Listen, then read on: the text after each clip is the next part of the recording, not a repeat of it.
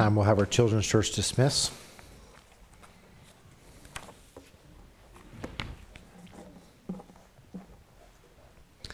Take your Bibles this morning. Let's go over to 1 Timothy chapter 6, please. 1 Timothy chapter 6. I want to challenge you this morning from this chapter and many others in the Bible we'll be reading this morning on being content is the best life. You know, as Paul talks to us throughout his epistles, he shows a life that is far from anything that we would choose. We would not necessarily choose the life that Paul did, but God chose it for him. And he challenges us, and it's like it's written today, because Timothy's a young preacher coming up, and he, as his mentor and as his spiritual father, begins teaching him some things about the ministry.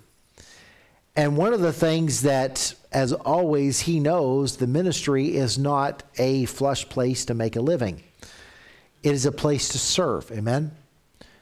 And so he wants to encourage, because what the devil's going to do is immediately try to sidetrack him any way possible. And this is where he says that, hey, money is essential, but money's not the goal. But in it, he's trying to tell him that you live in a rich society. You're in Ephesus. Ephesus is a very wealthy, wealthy city.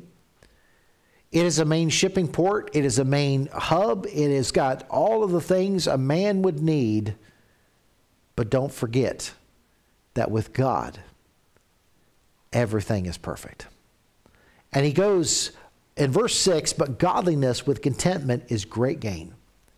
He says, strive for something different than the world's offering. He said, godliness with contentment is great gain. But he goes on, for we brought nothing into this world, and certainly we carry nothing out. And having food and raiment, let us be therewith content. But they that will be rich fall into temptation and snare, and into many foolish and hurtful lusts, which drown men in destruction and perdition. For the love of money is the root of all evil, which will some covet after. They have erred from the faith, and pierced themselves through with many sorrows.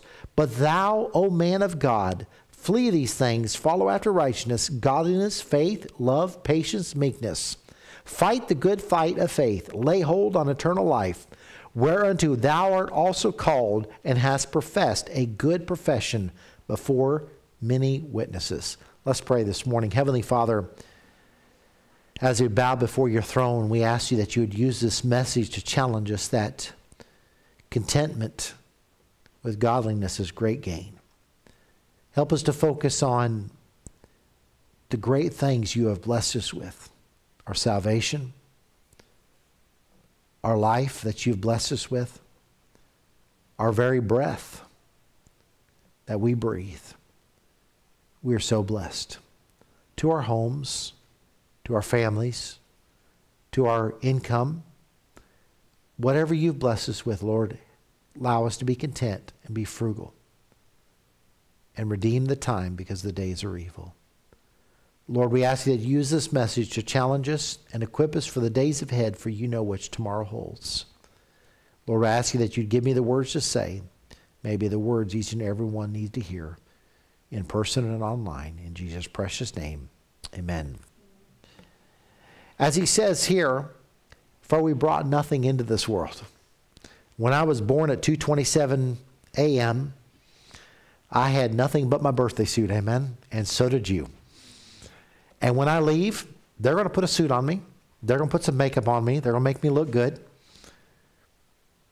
But they're going to have some stuff on me, but it's not going to heaven. It's going to rot just like everything else will. What's going to go is my spirit, my soul. That's what matters. You know, many people say, well, I've got to have this, I got to have that. I read something the other day from a pastor, and he said, in 100 years, someone's going to live in your home. Someone's going to be using your money in your bank account, whatever. And he goes, what you have today is priceless. But so many people are working for today, they don't live for today. And that's what the challenge is. Being content is the best life. There are people that they're not going to stop. I know people I work with. They're 7 days a week. Work. Got to get that next dollar. Got to get whatever. It doesn't matter, that next dollar. It's always out of reach, isn't it? It's like that carrot on the stick, a little bit farther, a little bit farther. And next thing you know it, you're 30, you're 40, you're 50, you're 60, and you're still chasing that dollar. Your kids have grown up. Your grandkids are growing up. You might have had a marriage, whatever. For what? When we look at our world today, there used to be a time when our country relished in giving thanks. Now it's just another holiday. There's more Halloween decorations than Thanksgiving decorations. Really? And next thing you know what? It's going to go right into Christmas. And right after that, they're going to be moaning that everybody went into debt for Christmas. And they're missing the point. Christmas wasn't a holiday to see how much we can get. Christmas was a holiday to celebrate what we got through Christ. Thanksgiving was a time to sit down. From the very first settlers, both in Canada and United States, came here persecuted with nothing. Went through some of the hardest winters and diseases and everything like that, and they sat down to give thanks. Took them months to cross the ocean, when we can cross it in a matter of hours in an airplane. And they arrived, and they were on our soil saying, thank you, God. Do we ever stop when we get done traveling and say, thank you, God, for a safe trip? Do we ever stop and give thanks for what we eat? Because at least we have food. This is our world we live in, being content. Hey, I may not have this, but I don't really need this. That's how we need to look at things. And it is Thanksgiving once again, and across the country, millions of Canadians are getting ready for a week of great celebrations. They're already preparing. Many have started last night. Many of them having today, tomorrow, everything. They're going to be traveling. They're going to be this. Everybody's closed, ready for Thanksgiving. But are they giving thanks? I'm sure there's going to be some food fights today and tomorrow. I'm sure there's going to be some families leaving angry at each other, more angry than they came. That because some sports team didn't win, or politics didn't come up right, or somebody didn't like somebody. And can you imagine going to a dinner like that? You know what I do? Just don't go. If you know it's going to turn out bad, just don't. Aren't you glad when you get together and there's laughter, there's remembering, there's remembrance, there's good times? That's what Thanksgiving is about. And then there's a time to say, I want to give thanks.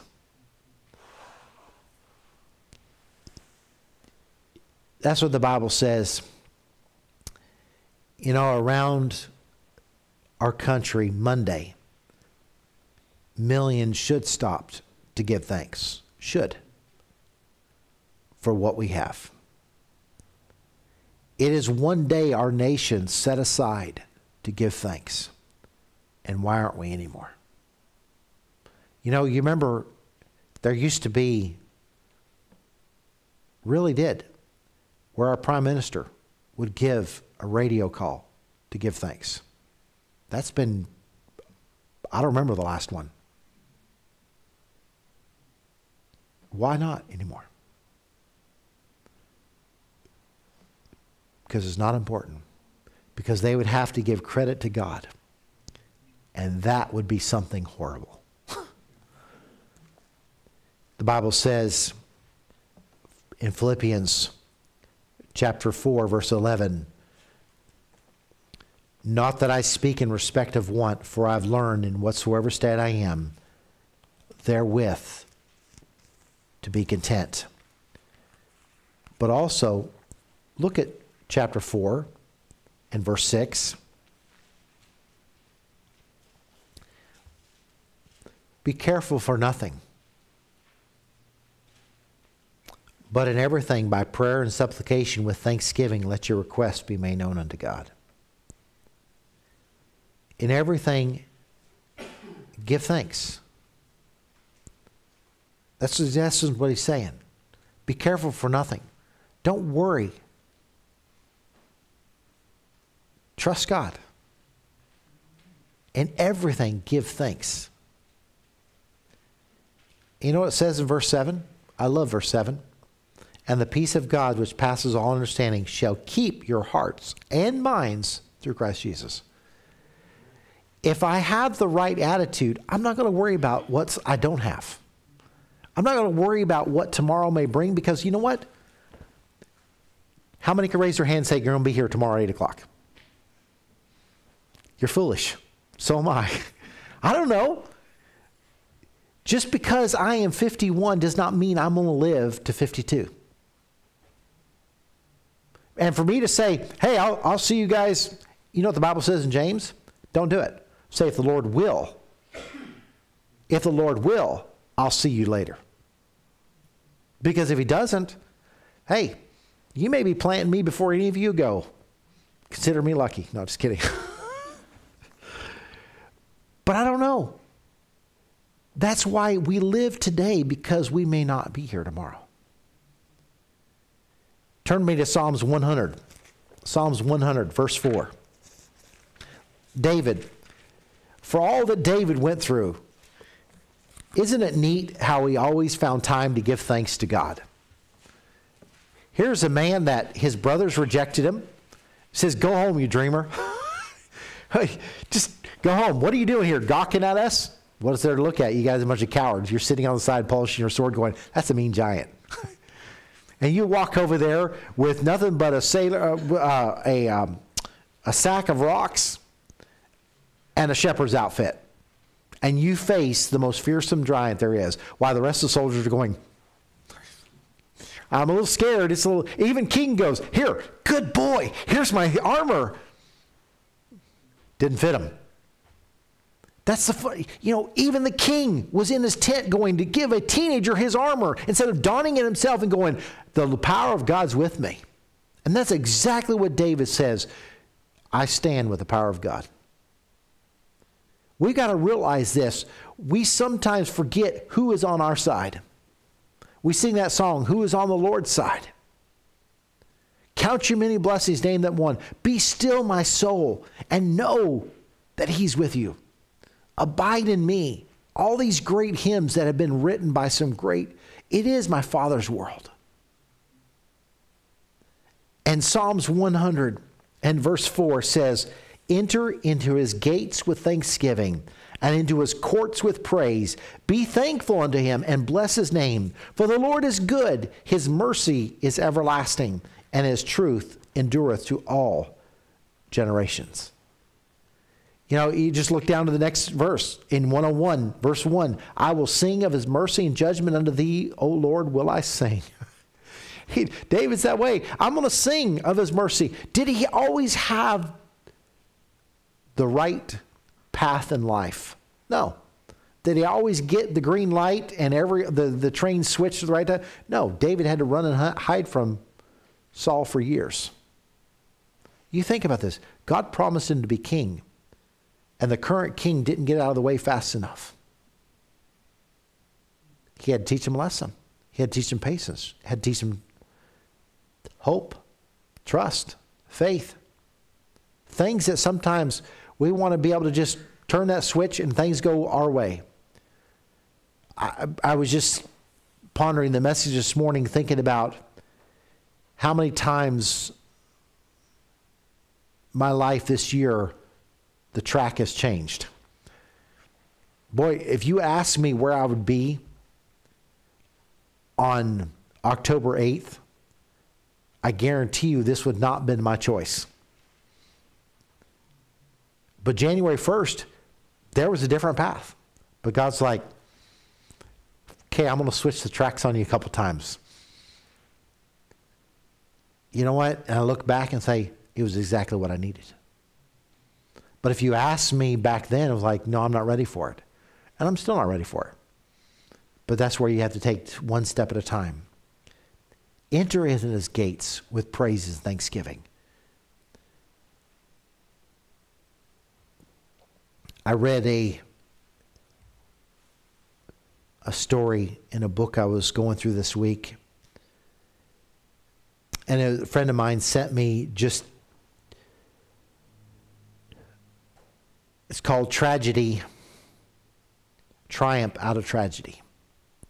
And I read this story and it hit home in a lot of ways. And he says, the author's writing, he says, I know a family in South Chicago where this Thanksgiving will be 6 empty chairs around the table. It's hard to even think about this pastor. What is it you said? God has demonstrated his love to our family. There's no question in our minds that God is good, and we praise him in all things. Either that man has lost his mind or he has found his faith. I'll be honest, I don't know what I would say if it were my 3 boys taken in a fiery death. I suppose in that moment, God gives grace for what you have to bear or whatever strength you have to have. But I'm not sure. And I'll finish the story in a minute. But I want you to think about this. God has demonstrated his love to our family. There is no question in our minds that God is good, and we will praise him in all things. You think about 1620. The Pilgrims were being persecuted for their faith in Christ by another religious denomination because they did not side with the Church of England. They were being persecuted. A group of several hundred gathered enough money to rent a ship. Think about that. To rent a ship to go to North America. To go to the Americas, as it's called. Actually, believe it or not, there were actually several ships. And both of our countries, United States and Canada, were settled with pilgrims leaving persecution. Some settled in a place called Nova Scotia. Other place settled in a place called Massachusetts. But they all left for the same reason: freedom of worship. It is well known fact that the Pilgrims came because of their Christian faith. They came to the Americas because they loved God, because they believed that God was leading them. They were not rebellious. They just wanted to be biblical Christians who believed that the Almighty God had brought them and will take care of them. William Bradford, in his book of the Plymouth Plantation, tells of the reaction of the Pilgrims when they landed at Cape Cod. Being thus arrived in good harbor and brought safe to land, they fell upon their knees and blessed the God of heaven, who had brought them over this vast and furious ocean and delivered them from all the perils and the miseries thereof, again to set their feet on the firm and stable earth, their proper element. And no marvel if they were thus joyful. Peter Marshall commented on that, saying, thus had begun their long journey by kneeling on the dock of Bell's Haven to ask God's blessing. They ended it on the sands of Cape Cod, kneeling to thank the Almighty for their blessings of safe travels. But the sad thing is they lost over 20 families to disease on the ship. And yet they blessed for safe travels. Can you imagine in that time, the common cold could kill you? So many diseases happened. And the first winter, most of the villages were decimated. If it wasn't for the North American Indians coming and helping them in both of our countries, believe it or not, giving them, and you know what? That is when they set aside to give thanks. And actually, Canada is recorded earlier than the United States of giving thanks. And where are we today? How sad our nation has declined to where the Almighty, those that settled our shores, gave thanks to the Almighty And now we give thanks to what? What is the secret of living a content, thankful life? Why is it that some people approach this holiday with rejoicing and others with trepidation and disappointment? Some people are not looking forward to the holiday. Some of you know Thanksgiving will either mean a day of loneliness or a day of busyness or just another day of work. Or perhaps a day of family that is about to push the strife beyond the surface. Some of us look over the past 12 months and say, I don't really have much to be thankful for. Others say, I don't have enough books to write what I'm thankful for. And as you face Thanksgiving, you are just contemplating to be another Ebenezer Scrooge, bah humbug, on the whole life thing. I don't have anything to be grateful. Or you can be a Tiny Tim and be grateful for what you have. What is the secret to being grateful in all circumstances? I'm going to give you the secret. It is in just one word. It is in the word contentment. And you know where that word comes from?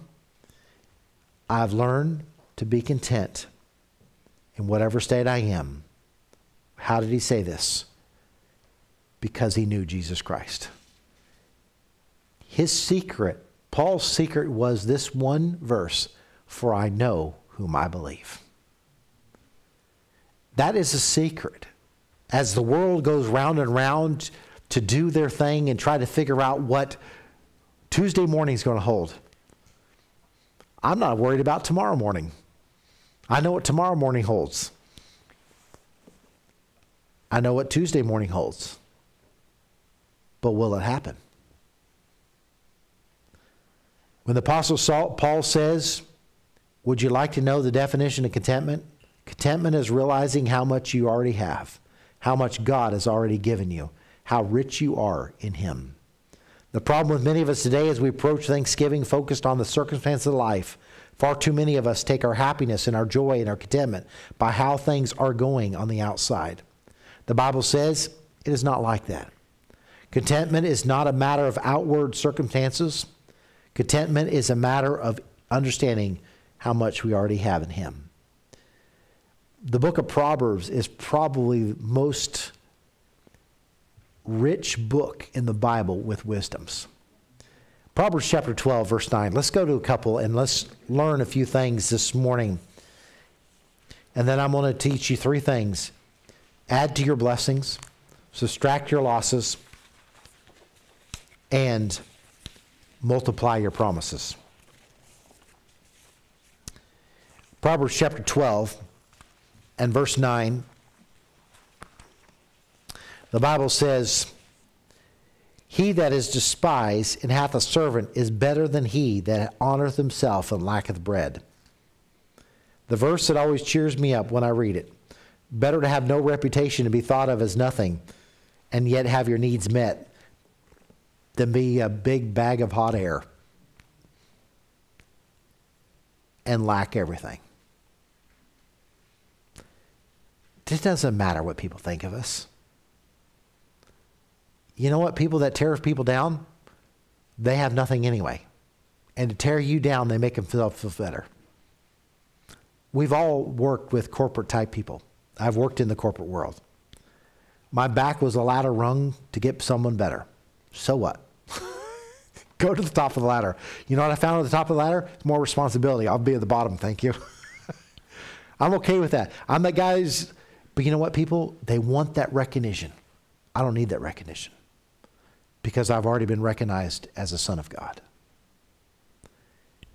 Proverbs 15, verse 16. The Bible says a lot about things. You know what the Bible says here? Better is little with the fear of the Lord than great treasure and trouble therewith. I've worked for a lot of people. You know what I found out? There's a lot of problems in people's lives. They use money. They use drugs. Sadly, I've known some people that They always got to get remarried. Why? For a trophy wife. I've got a trophy wife. Been with her 30 years. But what? So people say, oh, wow, look at that fella. Yeah, but I bet he's miserable. I know he's miserable. But that's our world today. And is it better little with the fear of the Lord than great wealth? And a whole lot of problems. You can have it. Too many of us bought into the notion that money brings happiness. It does not. Fame brings happiness. It does not. Friends bring happiness. It does not. Ask the prodigal son how well his friends did when the money ran out. Proverbs 15, verse 17. Look what the Bible says here. Better is a dinner of herbs with love than is a stalled ox and hatred therewith. Hey, better, translated in our term, better to eat cold beans where people love you than a T-bone steak where they can't stand to look at your face. It's better to eat with people that love you with some beans and weenies, amen? With some possums in a can. You know what the Bible says in Proverbs 16, verse 8? Better is a little with righteousness than great revenues without right.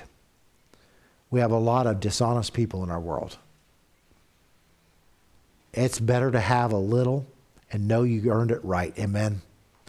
There is nothing like going to bed with your head on the pillow knowing I did it right than to cheat someone to get your wealth. These are things. Better is a little righteousness. Look at verse 19, same chapter. Better is to be of a humble spirit with the lowly than to divide the spoil with the proud. Chapter 17, verse 1 goes right along with this. Better is a dry morsel and quietness therewith than a house full of sacrifices with strife.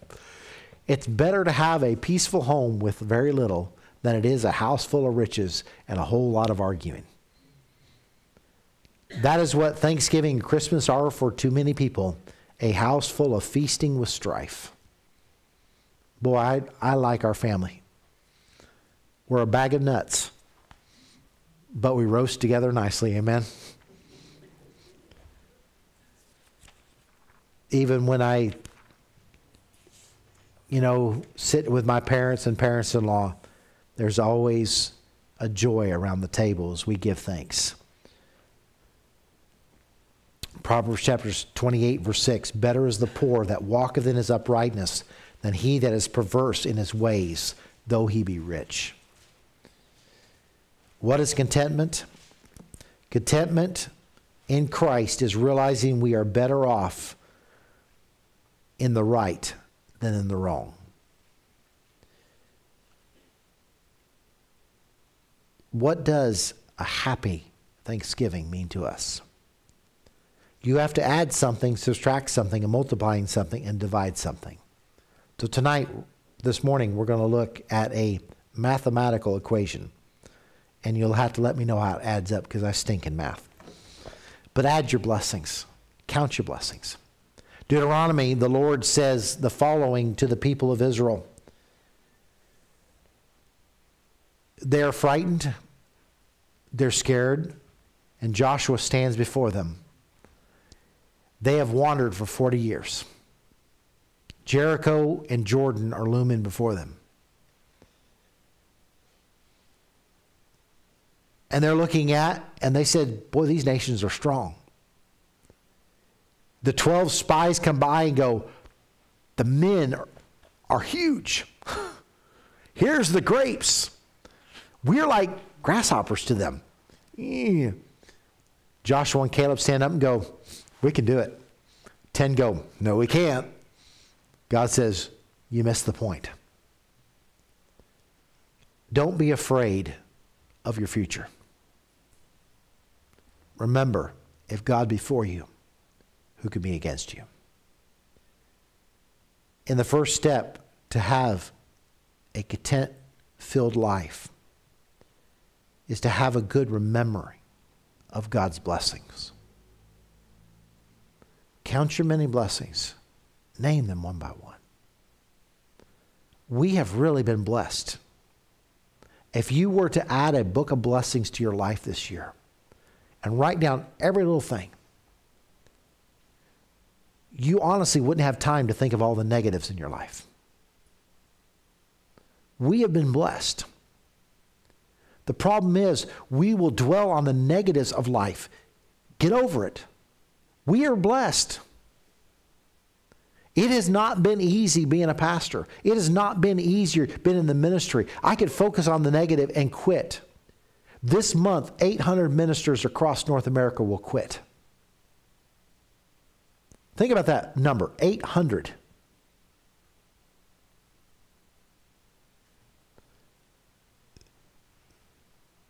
Why? For a myriad of reasons. Do you realize less than 103 will join the ministry a month? That's a 600 plus deficit. Why? Discouragement. The top 3 reasons ministers quit: discouragement, finances, and family. It gets tough. I know about 2 of them. But here's the thing. If you let and focus on the negative, you'll never see the positive. And Paul says, in whatever state, whether he's rich, whether he's poor, whether he's in prison, beaten, back raw, whether he's being stoned, whether he's being cast out, whether he's shipwrecked, whether he's hungry, he gives his list. I've learned to be content. We got to look on the God side, not our side, because he is the bright side. Take a moment to remember at least 3 blessings God has sent in your life in the past 12 months and add to them. 3 blessings. The Bible says,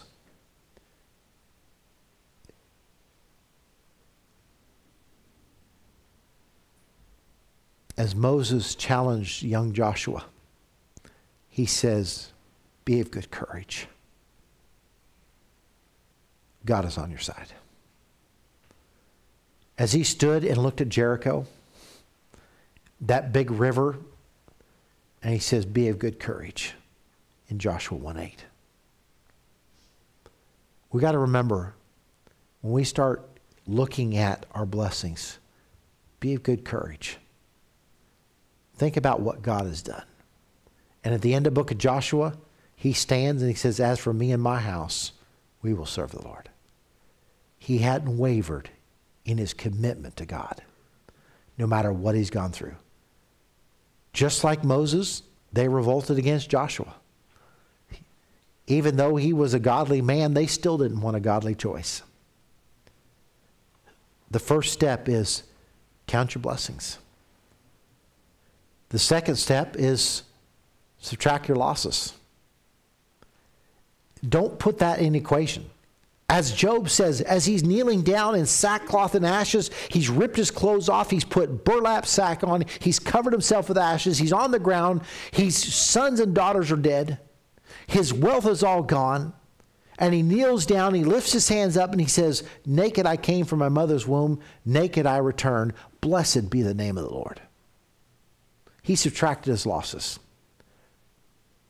None of us have ever experienced that kind of traumatic loss. And he praised the Lord. The next chapter, his wife says, curse God and die and be better with you. And he says no. In Romans 8:28, as we turn there, Romans 8:28, we may not understand why God allows us. We get this attitude, and I've been there. My wife and my family will tell you, I can get in a very bad woe is me. But let me ask you, some of you are older than me, some are younger than me. Does woe is me attitudes fix anything? Nope. Problem out of the pity party, I'm only the one invited. No one else shows up to my party. They don't want to be a part of my party. Why? No one wants to be around a downer. I learned that. And really, what do we have to be down about? My wife and family have been a great encouragement to me when I was broken. And they have to remind me, even now, with all that's on my plate, take one day at a time. Take one day at a time. And that's why the Bible says in 8:28, for we know that all things work together for good to them that love God and to them who are called according to his purpose. For whom he did foreknow, he also did predestinate to be conformed to the image of a son, that we might be the firstborn among many brethren. Nothing caught God by surprise. He didn't like, oh man, I didn't see that in the calendar. I forgot about his house lease is coming up.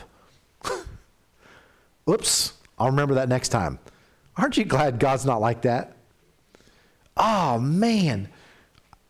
No, that's me, not him. But subtract your losses. For we know that all. But the Bible also says, my ways are not your ways, and my thoughts are not your thoughts. I don't understand the mind of God because I'm not God.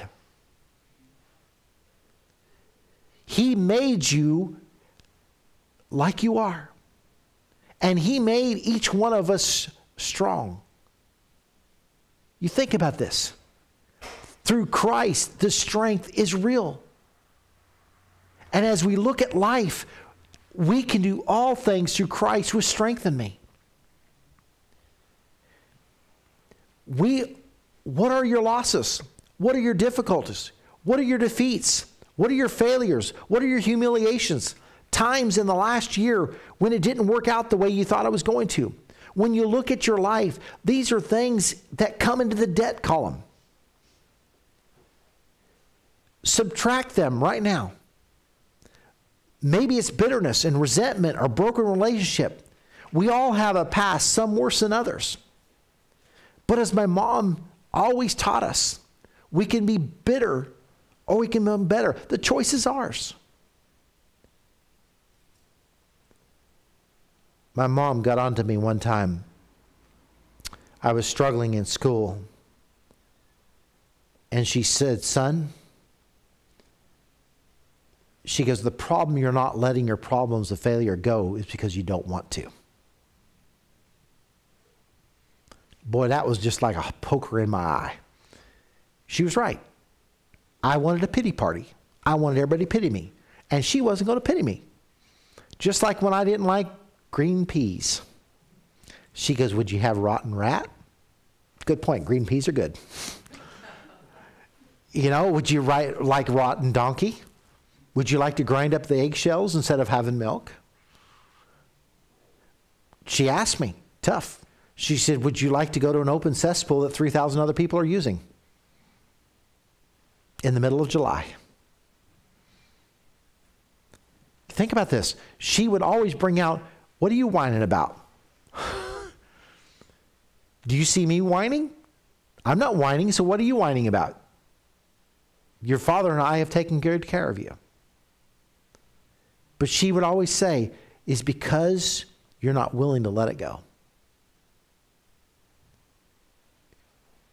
She said one time, she says, when you let go, you begin to live free.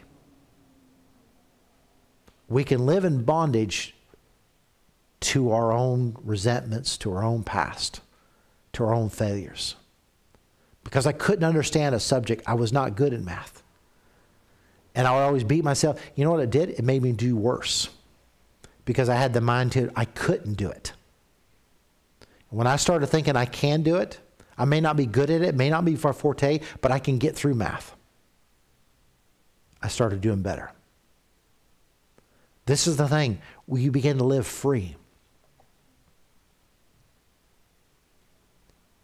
Now the story. Wednesday morning, Pastor Scott and Janet put their kids in a minivan and took off from Milwaukee. They had no idea. It was just another trip. 6 of their kids were with them. Pastor Scott said, I barely had time to think. I saw the metal fly off the truck, and the minivan rolled over it and punctured the gas tank, exploding immediately. 5 of the children were burned to death within seconds. The 6th, Ben, 13 years old, lived one more day in the burn unit before he died. It's hard to even speak of this. This is what the Chicago Tribune said. Pastor Scott and his wife Janet, hands bandaged, their faces bearing the marks of severe flames, gave the press conference. And he says there are only 2 possible responses to the kind of losses that we suffered this week: utter despair and unquestionable faith. For us, despair was never an option. I know God has a purpose and God has reasons. Pastor Scott said, explaining how he and his wife had been able to cope with the death of 6 of their 9 children in a split second. God has demonstrated his love to us and our family. There is no question in our minds that God is good, and we praise him in all things. His wife Janet said through tears, he is the giver and taker of our life. He sustains us. Pastor Scott serves at Parkwood Baptist Church in Mount Greenwood in South Chicago. In the accident, 6 children died: Ben 13, Joe 11, Sam 9, Hank 7, Elizabeth 3, and Peter 6 weeks old.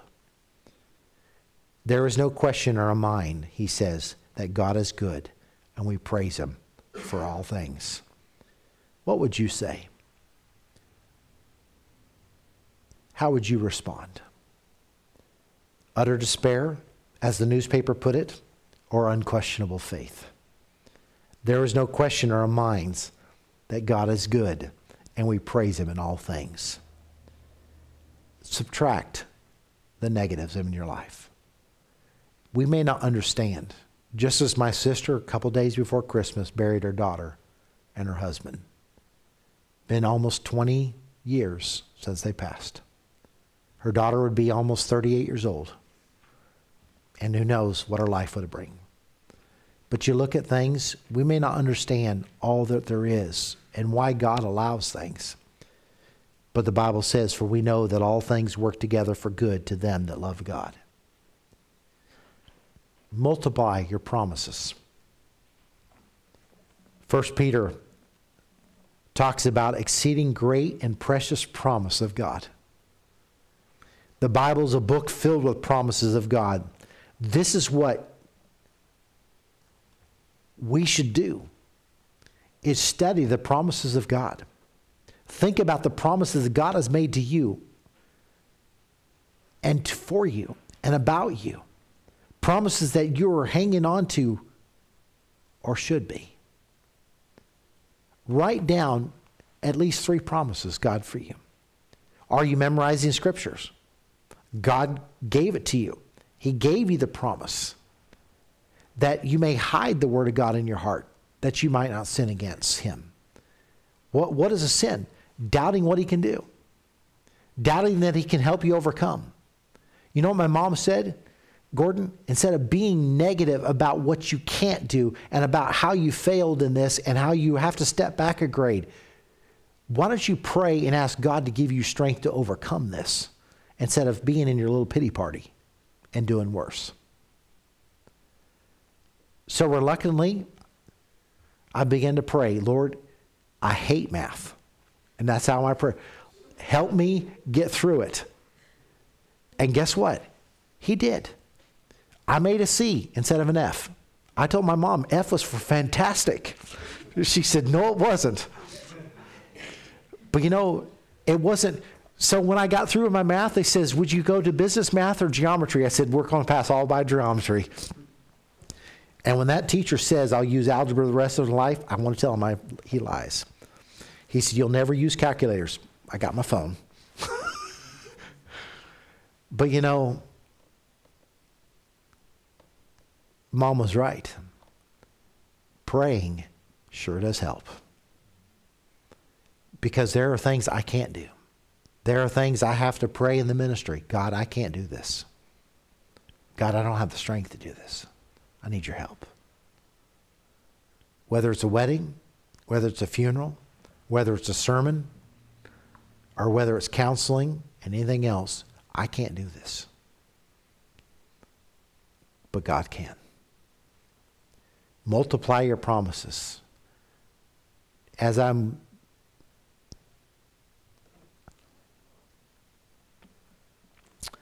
was packing up my office,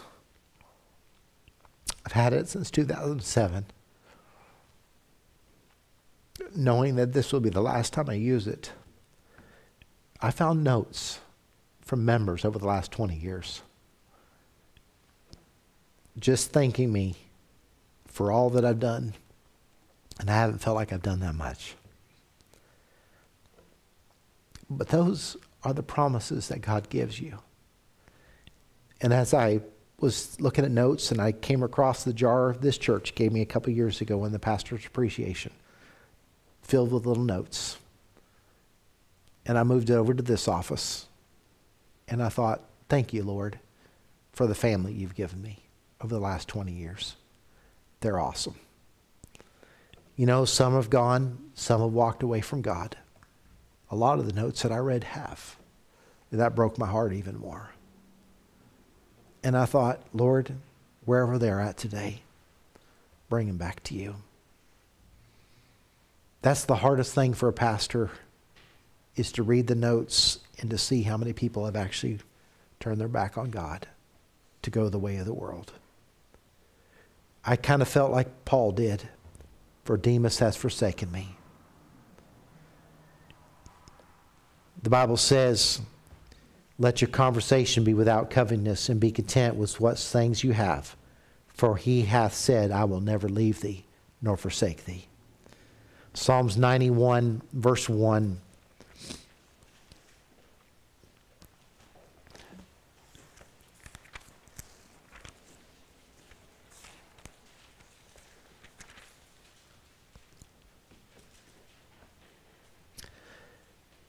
He that dwelleth in the secret place of the Most High shall abide under the shadow of the Almighty. I will say of the Lord, He is my refuge and my fortress, my God, in whom I will trust. Surely He shall deliver thee from the snare of the fowler and from the noisome pestilence. He shall cover thee with His feathers, and under His wing shalt thou trust. His truth shall be thy shield and buckler. Thou shalt not be afraid for the terror by night, nor for the arrow that flieth by day. David is writing, and he goes, I'm not going to worry, for I'm under His wing. It is the best place to be. Job says, in essence, I know the way, He knows the way I should take. And when I was tried, I shall come forth as gold. Our trials are not always easy, but God has a purpose for them.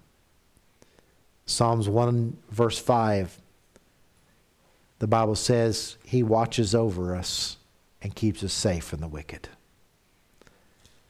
If you're ever discouraged, multiply your promises. Subtract the negatives and add your blessings. But how about dividing your burdens? It's hard to bear our burdens. But I learned from my dad too, our burdens are our burdens sometimes. And we can burden someone down with too much burdens. The problem is, my dad would say, we don't take our burdens to the one who can bear all burdens. I can only bear, as your pastor, so much burdens. You can only bear so much burdens. We're just human. But we know someone that can take His yoke upon us. It's heavy for us, but we cast all of our cares. Notice it says, bear one another's burdens, but it says, cast all your cares upon Him. So together, we can learn to throw our burdens to Him. Divide our burdens by taking on someone else's burdens and giving all of our burdens to God. We're there for each other, but we're also there to point each other to the one who can bear. I can't heal burdens. I can't heal hearts. I can't fix things. But you know what I know? I go to the one that can. He's a healer. He's a marriage fixer. He's a problem patcher. He's everything else you can think. Amen? I can't do it. I'd love to. Boy, I'd have super glue everywhere. You know.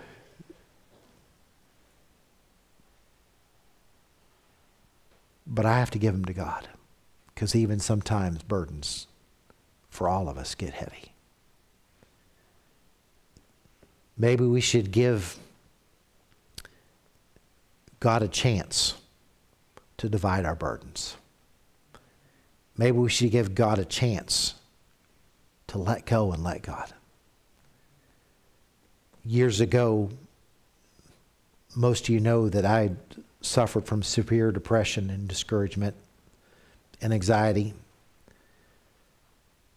Broken, but I had to get to the point where my family could only help me so much. I had to get to the point where I had to say, God, I cannot live like this. I need your help. Guess what? It's still there. My wife has to remind me, deep breath, take one day at a time. She knows the signs to when I'm getting to the point where I'm going to snap. But guess what? Her burden bearing gets to a point and says, have you been taking it to God? Have you been taken to God? You have to. She can only bear so much of me. My family can only bear so much of me before we break them as well. This is where the greatest thing is. We got to give it to God. There's been a lot of praying lately. There's been a lot of God. There's been a lot of things. But you know what? Instead of focusing on our own problems, think about what God can do with them. God is the one that can handle everything. He knows all about me. The Bible says he knows everything about my frame. And he can still bear it. Contentment. What is contentment? What is the contentment Paul is talking about? It's realizing how much you already have in Christ. You are better off than we think we are. The devil wants us to think that we have a poor, woe is me life. Oh no, I'm rich. You know, it's just everything about my life and my church. You know what going to other churches see? Realize what a great church I have. You know what, to go in other places and traveling? No other place than home. It is nice to be back at home. I'm a homebody. God's allowed me to do some traveling. Don't particularly care for it. I'm a homebody. I love my own family, my own bed, my own animals, everything else. I love home. If I didn't have to go anywhere, I wouldn't. Amen? That's contentment. Some people are not happy at home. Some people are got to go because they don't want to be home. I can't wait to get home. My wife will tell you, I never leave her alone. I'm always calling her because I love my wife and I love my family. I like to share my life with my family. God has given us more than we realize. There is no question in our minds that God is good and we should praise him in all things. Do you think about those others that are heavy hearts too? Could we say to them, are we looking to God? Or are we looking to ourselves? We all have burdens. We all have pasts. And we all have a future. Do we want to let our burdens, as Brother Nye would say in one of his messages, our burdens are sin or our boat anchor. You can't go in. You can put full throttle with a boat anchor, but you're not going to go anywhere until you snap that chain. Let's break the chains on our past. The past holds us back from being better. Because of my mom's encouragement, I went from an F to a C. We can get better by letting go and letting God take care of our past. Because tomorrow But don't wait till tomorrow. In everything, give thanks. You know what? You're breathing today. That's a good thing to give thanks for. You're going to go home, Lord willing, and go have a dinner with family. Amen. And you're not going to walk home in the rain. You're going to drive home. That's another blessing. In everything, give thanks. Let's not focus on the negative. Let's focus on God. Maybe our prayer is, God, give us the eyes to see your blessing. Give us the hands ready to reach out and help those in need. Give us the heart to rejoice in you and lips to sing your praise. Help us to understand that whether we see it or not, whether we know it or not, whether we want to know it, whether we feel it or not, you are good all the time and worthy of our praise. This week, for you and I, may it be a day of true thanksgiving to God, who is good all the time. Let's pray this morning. Heavenly Father,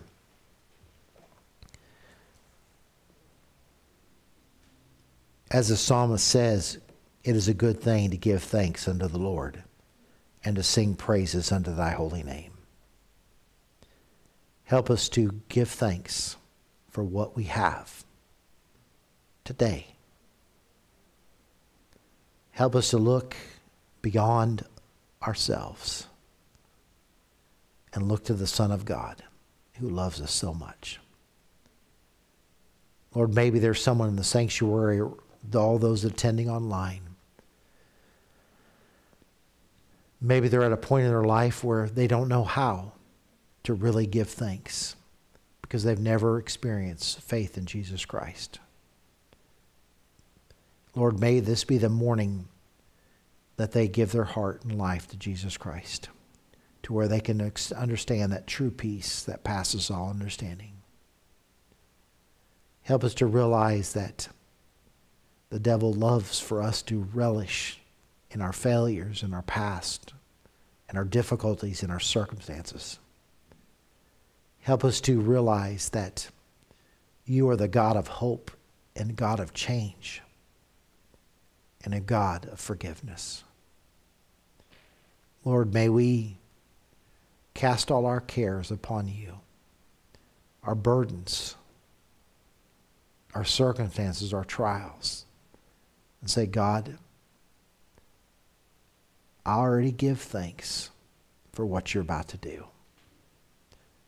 And may this Thanksgiving Day, 2023, be a day of tremendous joy and peace as we give thanks to the Almighty for what he's done, where he's brought us, and how he supplied our ever needs according to his riches and glory.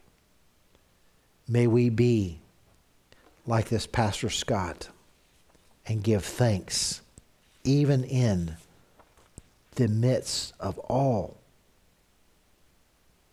his loss and suffering. Lord, how tragic that must have been. But what a step of faith for him and his wife. Thank you for all you've done for us and all that you're going to do. Dismiss with your blessing. Bring us back this evening at 5 as we worship. Give each and every one a traveling mercy. Send time with their family.